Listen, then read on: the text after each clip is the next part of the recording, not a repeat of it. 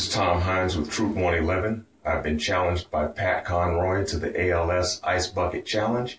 I accept the challenge, and after I do this, better yet, let me just go ahead and do this. And as you can look in this bucket,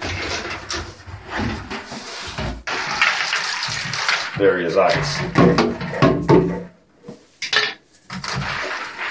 And this is for my buddy Dudley Miller Brown II, who passed away from ALS a few years back, and that's no way for a person to have to go. Here we go.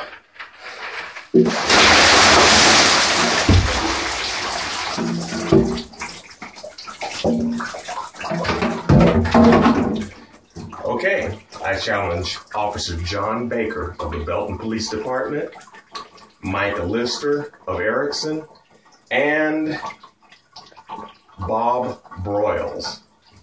All right, let's do this thing. You have 24 hours.